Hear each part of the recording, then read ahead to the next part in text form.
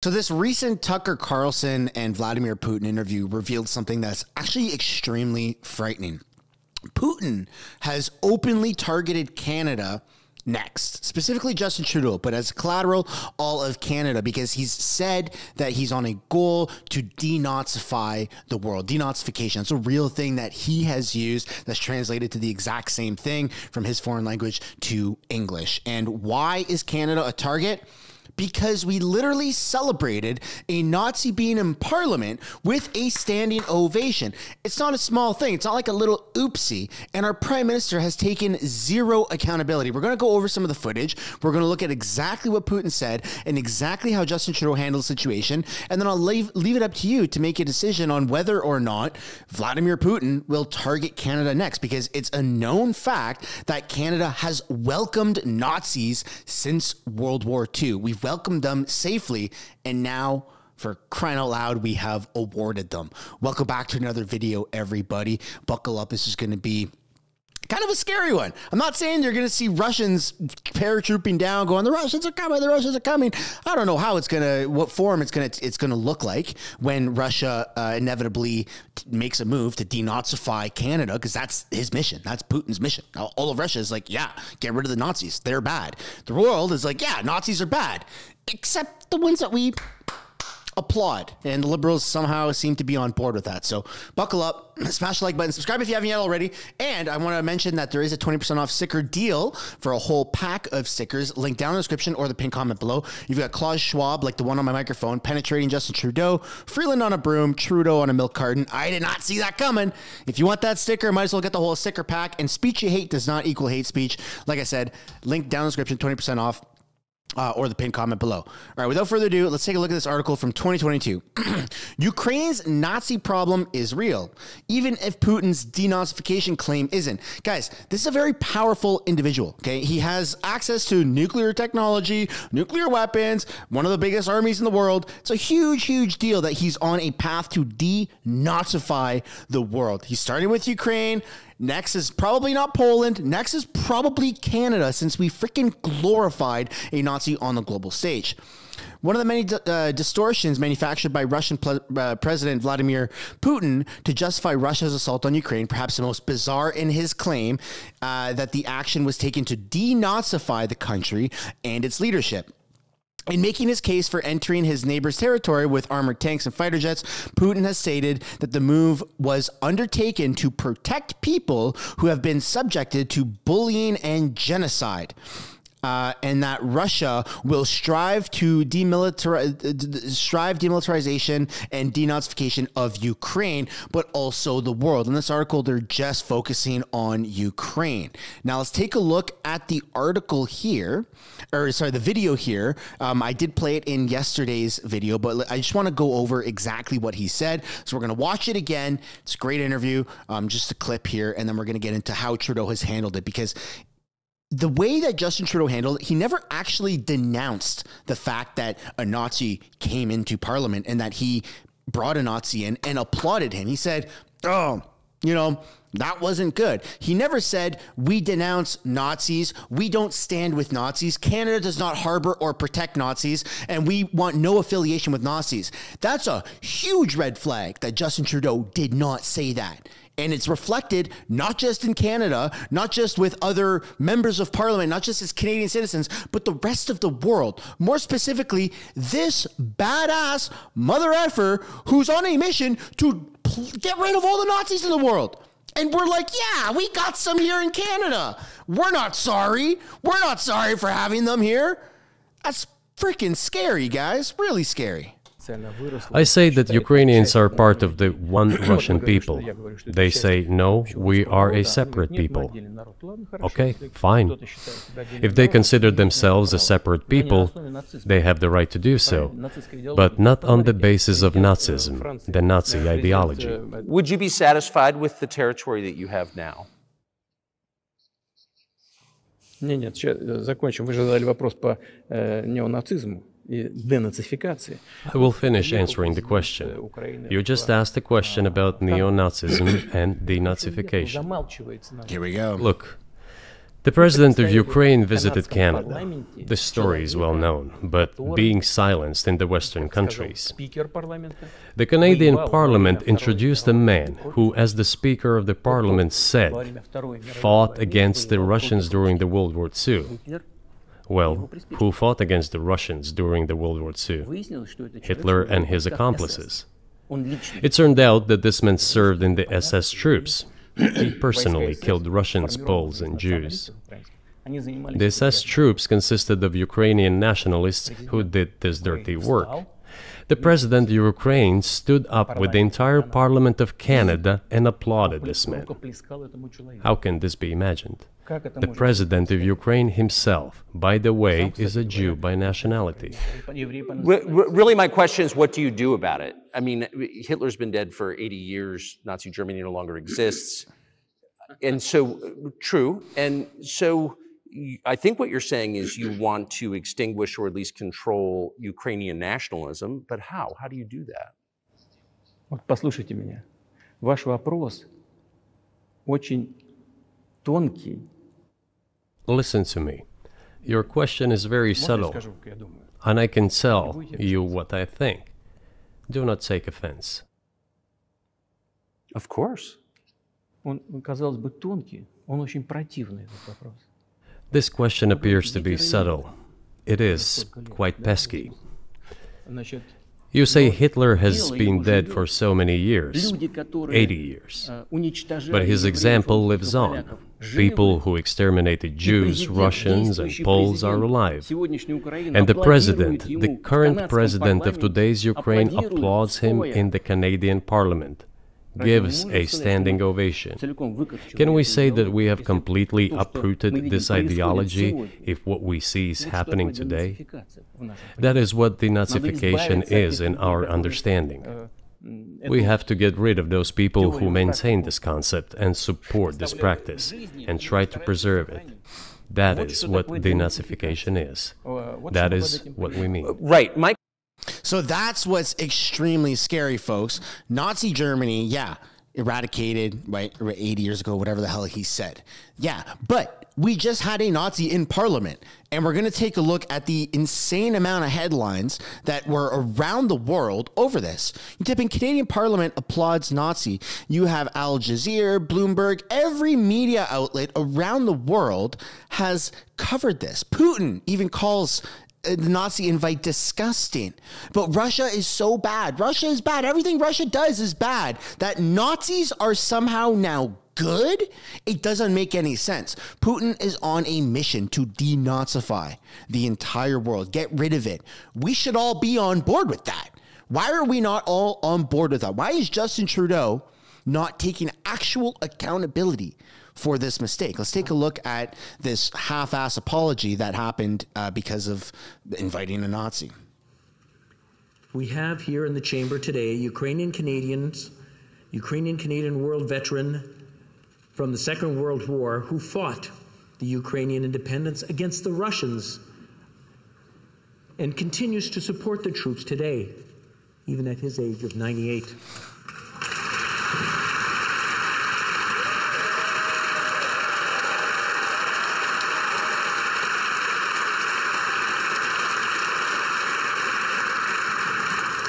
His name is Yaroslav Hunka.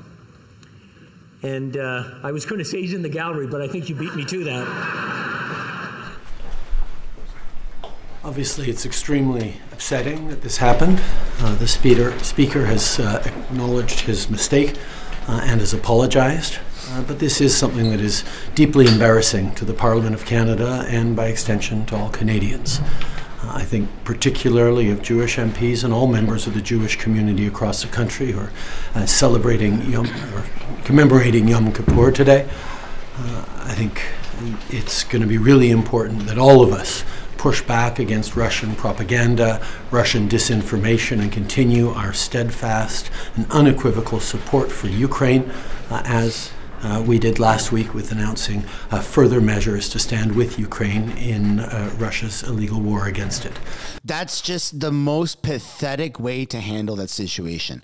Look, if I were to ever somehow be caught, right, in a situation that is significantly less worse than this. Like, I'm hanging out with like a criminal and I didn't know he was a criminal, right? Oh my God, Mr. Sunshine Baby just went to the bar and had a beer with like some really bad person, right? Oh, he's exposed.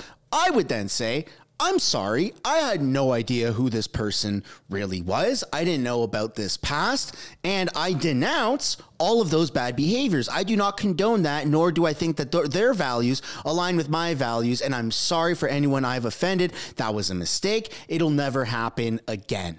I do not condone those behaviors. That's just like a bad person. We're talking about freaking Nazi, man, a freaking Nazi. And this isn't just like a schoolyard scrubble. This isn't like he invited somebody, like a speaker to his school or college, university by mistake. This is in Parliament, like the tippity top of Canada. Like like the thing, like the biggest thing in Canada, right? On the biggest stage in Canada.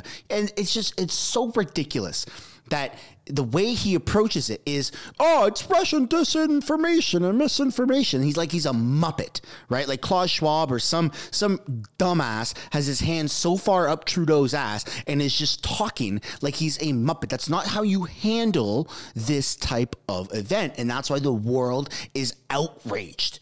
And that's why Canada is potentially going to be a target for Putin. Putin has Trudeau in his crosshairs. You freaking invited a Nazi into Parliament. I don't like Nazis. Nobody likes Nazis. We're going to get rid of them. How many more Nazis do you have in Canada? That's extremely scary, folks. I don't know about you, but that's a pretty big reality check. But anyways, I'd love to know what you guys think down below in the comments. Are you worried? Are you not worried? Please let me know. Are you on board with what Putin says? Or do you think, nah, that's okay. We should just celebrate Nazis as if it's no big deal. Looking forward to reading the comments down below. Next up, we have Trudeau says the loss of government-approved journalism in Canada is a threat to democracy as it impedes his ability to spread misinformation. The Bell Canada layoffs of 4,800 people across the country. What a nut job. Your heritage minister accused Bell Canada of breaking its promise to invest in local news after receiving $40 million in regulatory funding. What is your view of these layoffs, and what is your commitment to future government support with that company? I'm furious. This is a garbage decision by a corporation that should know better. We have seen over the past years journalistic outlets, radio stations, small community newspapers bought up by corporate entities who then lay off journalists, change the offering, the quality of offering to people. And then when people don't watch as much or engage as much, the corporate entity says, oh, see, they're not profitable anymore. We're going to sell them off. This is the erosion, not just of journalism, of quality local journalism, at a time where people need it more than ever, given misinformation and disinformation. Oh, my God. But it's eroding our very democracy.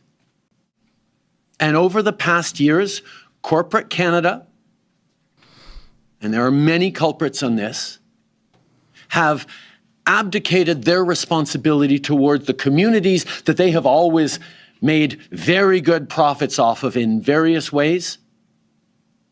And they need, as a government, we have been stepping up over the past years, fighting for local journalism, fighting for investments that we can have, all the while fending off attacks from conservatives and others who say, no, you're trying to buy off journalists. We're trying to support journalism in this country and across this country, but no government can do it alone.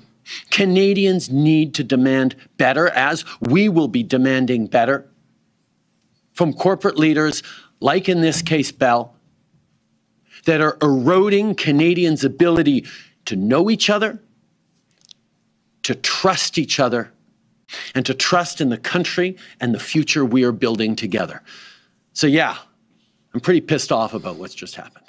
You know what Canadians are pissed off about? The fact that Trudeau is still prime minister. It doesn't make any sense. He's got less than 1% of votership. He will not get elected. His name will forever be dragged through the mud, as it very well should.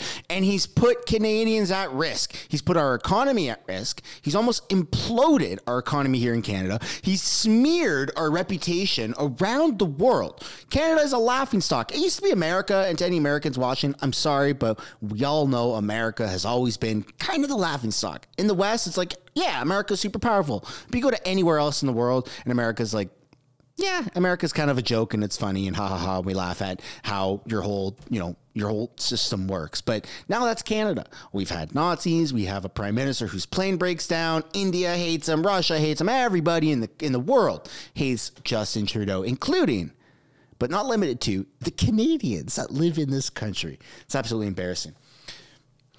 Putin offers path to peace after talking with Tucker Carlson, saying the war will be over in weeks if the U.S. stops giving Ukraine weapons of war. That is literally all it took. It's absolutely insane. He wants to denazify the world. He has now there's a tangible way for the war to stop, but it's not going to stop because the West is going to keep feeding this machine. They're going to keep, and we're being exposed to propaganda here by our mainstream media. It just doesn't end. It's absolutely embarrassing, and it's very frightening.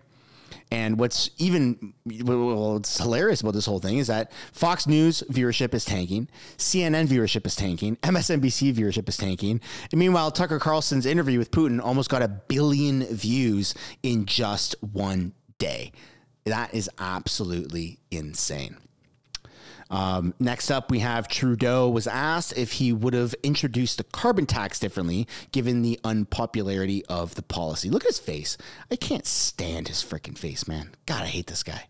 You know, you mentioned Pierre Poilievre and the Conservatives, they have been running on a campaign about Axe the Tax, talking about the carbon tax as well, so carbon pricing, something that the entire country has been watching.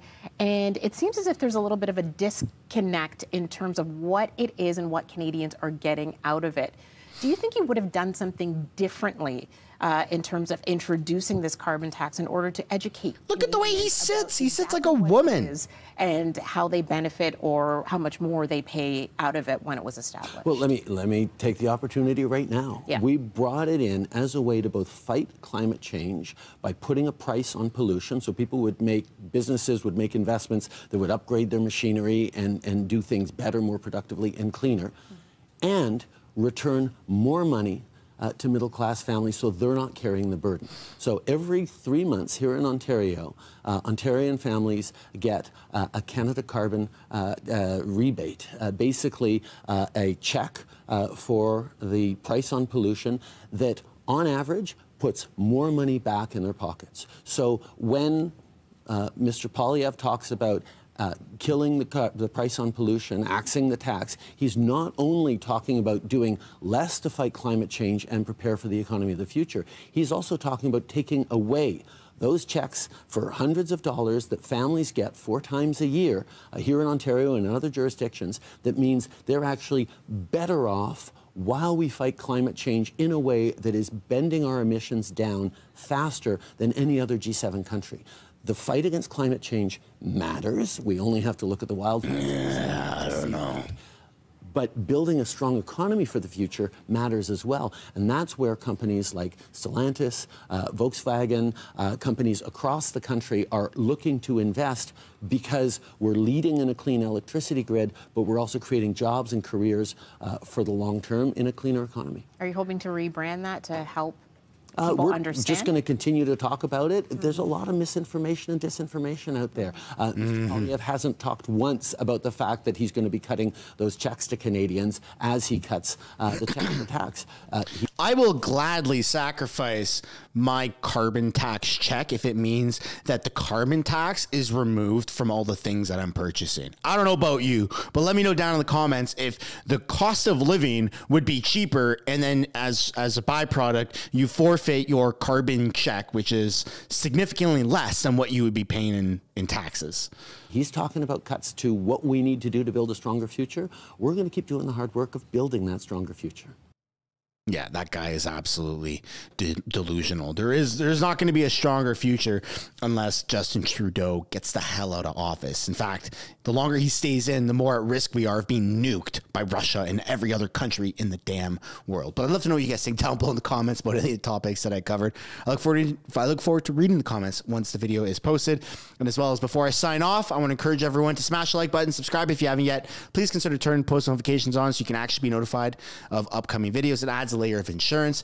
And if you want a matching sticker or one of the I did not see that coming stickers, the link for that is down in the description or the pinned comment below for 20% off of a sticker bundle. Thanks for watching. I'll see you guys in the next one. Bye for now.